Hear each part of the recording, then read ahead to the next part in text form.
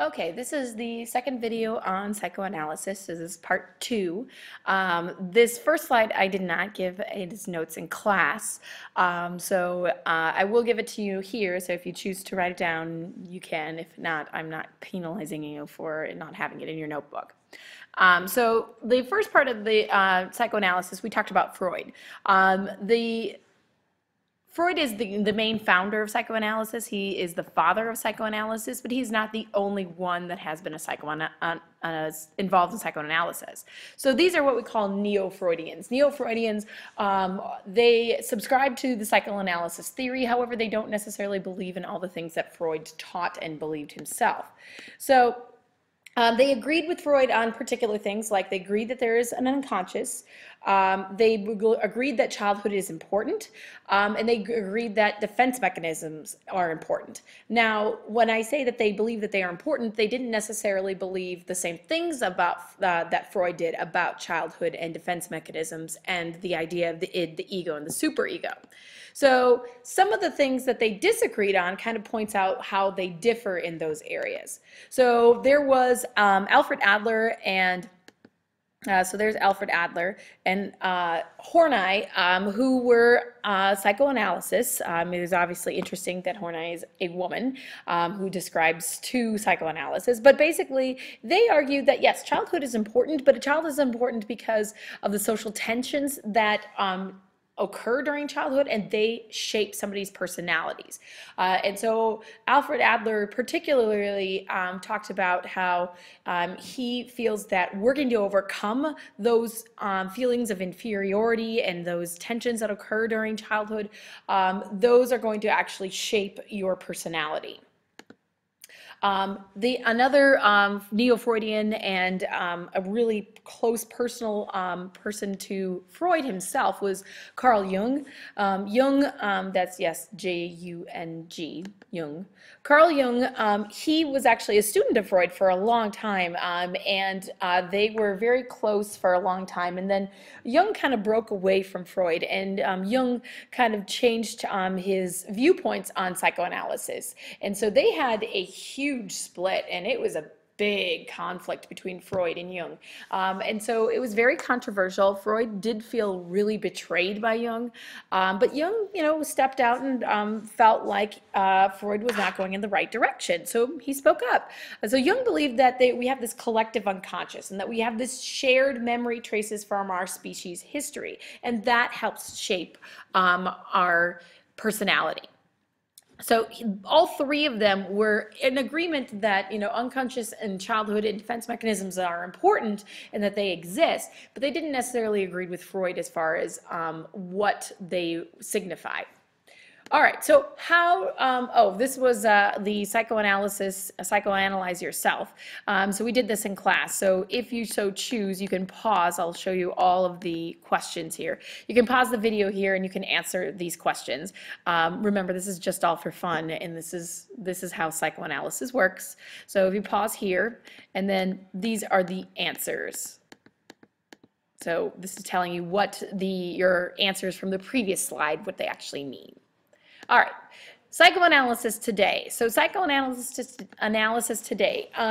Research has shown absolutely no proof for Freud's viewpoint on childhood as far as overcoming the sexual repression and things like that, and the pleasure principle, the oral stage, the anal stage. Yeah, there's no research proof on that. Also, Freud's viewpoint of dreams showing are coming through with our unconscious, what our secret desires are. There's no proof of that. There's also no proof that defense mechanisms are there to hide our impulses, like our sexual impulses and our drive to survive and things like that. So research does not agree with Freud on those things.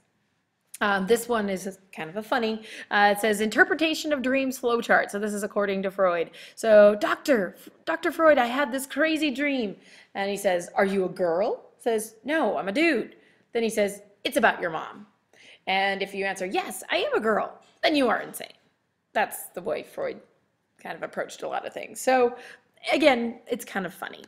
But many researchers do argue that they argue about repression. So there is some conflict about repression. Freud argued that many people experience repression and they repress these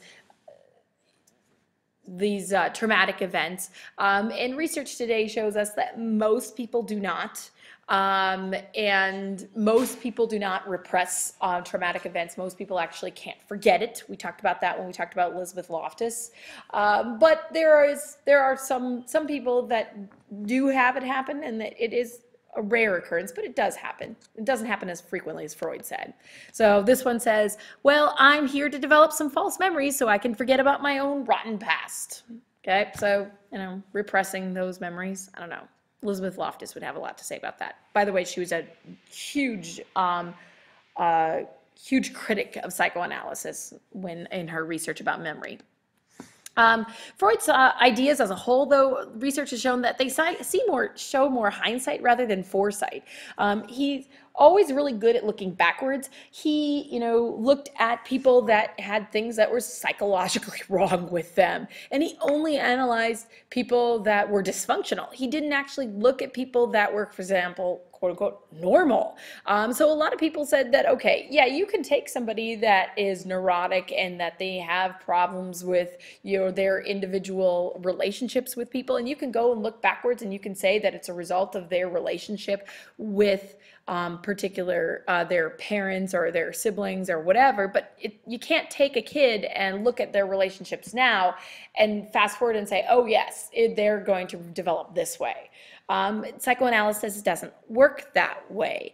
So, hindsight is always better than foresight. This is continued, so you don't have to write number 4 again. Psychologists do agree with Freud on a few points. So they do agree that the unconscious is important to our self, but it is important in the sense of processing information. If you remember, we talked about dual processing, and we talked about that some things are just automatic and you process it and you don't even realize it. That's the unconscious, but it's not exactly the way Freud thought it worked. So yes, we have this subconscious. So I have the brain here that's kind of like our little iceberg that we talked about in the last video, but it's not exactly the same as what Freud meant. They also agree, psychologists also do agree today, that we do have self-defense mechanisms. So all those defense mechanisms that we talked about in class, those do exist, but they're not to hide our true intent, and they're not there to go and, for example, hide our sexual feelings. Their defense mechanisms are more to protect yourself. And you guys would probably agree with this, that, for example, when you go rationalize something on, for example, why you did bad on a test, you rationalize it. Oh, well, I had a lot to do that night. I didn't get a chance to study, or it was a bad test, or whatever. Those are defense mechanisms to protect yourself so that you don't feel bad that, oh, crap, maybe I really don't know this information. So defense mechanisms are there. This cartoon says, my constant joking is a defense mechanism. My excessive laughing is a defense mechanism. Our defense mechanisms were made for each other.